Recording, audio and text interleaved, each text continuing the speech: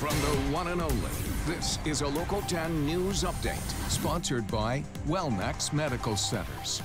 Good morning, I'm Andrew Perez. Here's a look at stories making news on this Saturday. Cutler Bay cannot seem to catch a break from all the rain after a week of downpours and severe flooding in the area. As much as 24 inches of rain have been seen the last 7 days. Many roads have been underwater, causing trouble for some residents. A flood watch has been extended through Saturday night. New details about what led to a shooting in the middle of busy Hollandale Beach Boulevard. This appeared to be a case of road rage, but investigators now say Dwayne Wilkinson shot at men who he believed stole his motorcycle. Police say he does not have a concealed weapons permit. He faces several charges.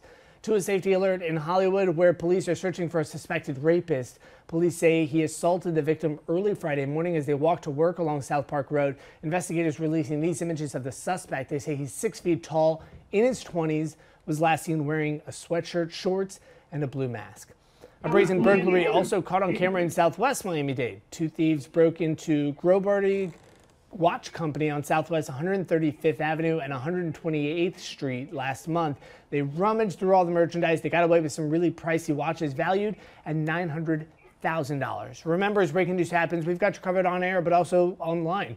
Head to our website, local10.com, for more.